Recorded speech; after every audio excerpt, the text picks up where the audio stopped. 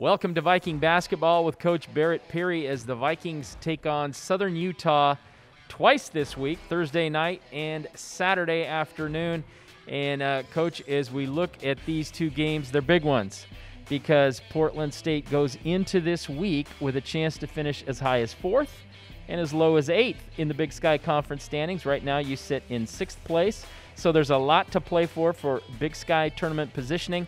And of course, Southern Utah, they've had a great year. They still have a shot at the Big Sky regular season title, so it ought to be quite a battle between these two teams. Yeah, I think so, and I think that we both have some momentum and are excited to play each other. But yeah, give them a lot of credit. They've had a great year and have really had a team come together and be on the same page. They have some very good returners that's made it, probably a little bit smoother for Coach Simon. But give them a lot of credit. They got a lot going on as far as positivity, as far as winning games and things like that. And they've done a great job at the defensive end. They've rebounded the ball very well. And then, like you said, this is a big weekend. We can be 4th, 5th, 6th, 7th, 8th. You never know. There's a bunch of scenarios on the table. The one thing you and I both know is that we got to just take care of us. That's right. And the Vikings taking care of business last Saturday at Northern Colorado, getting the win on the road, bouncing back from another close loss, a tough loss Thursday night, an emotional loss, I'm sure. We weren't there, you were, but it's always tough when you lose one at the end. But your team, again, showing great resiliency, coming back Saturday to beat the same team on the road. Yeah, we've had 2 of those now, Montana at the buzzer and then those guys at the buzzer. This one didn't feel quite like the Montana one because I didn't think we played that well. I don't think the guys thought we played that well. We made mistakes that we were disappointed in. It never really felt like we got going the way we should. And so we got beaten that game, and we were a little edgy, but a different kind of edgy, like, that wasn't us. That wasn't who we should be. On Friday in the film, the guys saw it, the coaches saw it, and we were able to clean up some things and do a much better job on Saturday. Well, the Viking team has been all about adjustments this year, bouncing back from some Thursday losses to go 5-1 on Saturdays against the same opponent. I'm a great weekend coach. You're a great weekend coach. It's the Tuesday, Wednesday coach we got to work on. That weekday stuff, yeah, I don't know about that, but I'm a great weekend coach. Now it's funny. We've been average on Thursdays and been special on Saturdays, so. And we got to put the 2 together this week for sure to protect ourselves in the standings and keep momentum going into Boise. Too much preparation is maybe a bad thing, Coach. You wouldn't get any coach to agree with that. But I got to tell you, though, Jason and I were just having that conversation all morning, like, okay, how do we not screw the guys up for Thursday? Maybe we are over-preparing. Maybe we have too much time. So believe me, what you just said is actually a sincere conversation in our staff meetings right now. We're only on Monday right now, preparing for a Thursday game, so we'll see what happens.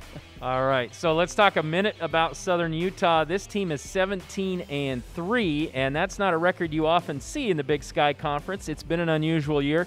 They're 10-2 in conference play, still a chance to win the Big Sky title. They are a game behind Eastern Washington going into this weekend's games. And I know you might have a little bit of a soft spot for Southern Utah. I think you spent a little time there back in the day. I played there, I coached there, I spent 7 years of my life there. So yeah, I have a lot of good connections and great memories with Southern Utah. But I also know not this week. I also know where I coach right now. It's like I tease the guys all the time and say, hey, if my wife's on the other team, I'm going to try to kick her butt. So hey, that's the way it goes. But no, those guys have done a great job, and a lot of guys down there are still really good friends, and this staff does a good job. So much respect to them and what they've done.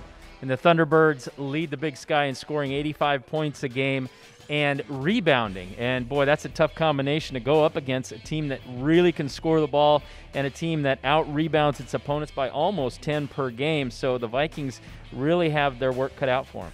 Yeah, we got to be really good on the glass. And we take pride on the glass, as you know. We've been good. But these guys have been really, really good. And then, we got to do a good job. There's a lot of good statistics about where we're at as far as defending and keeping scores down and things like that. So maybe the opposite of what I've sold to you a lot of times over the years as far as a battle of wills and this and that. We got to keep the score down. They're going to try to have the score high. We got to keep the score down. We got to have good possessions and make sure we don't give them any good, turnovers for touchdown opportunities to go lay the ball in and get that momentum going and the score high. And Southern Utah brings a lot to the table, but so do the Vikings. Portland State winners 5 of 6 and 7 of their last 9. I know, Coach, You've kind of made that a trademark, having really strong finishes to the regular season since you've been here at Portland State. But it all comes down to next week, which is the Big Sky Tournament. Yeah. So win, lose, or draw this week, and I don't think draw is in the equation, but win or lose this week, you're playing basketball next week in the tournament. What do you need to see from your team as you move into that scenario? Just keep growing, keep getting better. Even Jason and I and the staff, we were laughing today because it's March 1st. It's early March now, and it doesn't feel like that for us. I know even in great seasons that I've been a part of over the years, you get to March, no matter what, you're kind of like, oof, it's been long, but it's going good, but it's been long. This year, it hasn't been long, and we're not overdone yet. We're not worn out with each other yet, and so we got to just keep growing and keep getting better. And I think we have a group of guys that still is really enjoying playing and being in the gym, and it's showing. They're playing good basketball. Like I said, in these last 9 games, we've won 7, and the 2 we lost were buzzer beaters. So we've been right there. And the season circumstances beyond your control, about 2 months shorter than it would normally be to this point, and about 10 games less. So it all kind of equals out. Maybe the Vikings still fresh, but everybody's in that same spot, and everybody's looking for the same prize, a Big Sky championship and a chance to go to the NCAA tournament. Yeah, and you talk about next week and this week, and I think everybody will kind of have the same speech, is that we got to keep our momentum, we got to play well, we got to carry momentum into Boise. So I think that's what we're all looking for. All right, the Vikings wanting to keep that momentum going as they're ready to take on Southern Utah. Viking basketball is coming up.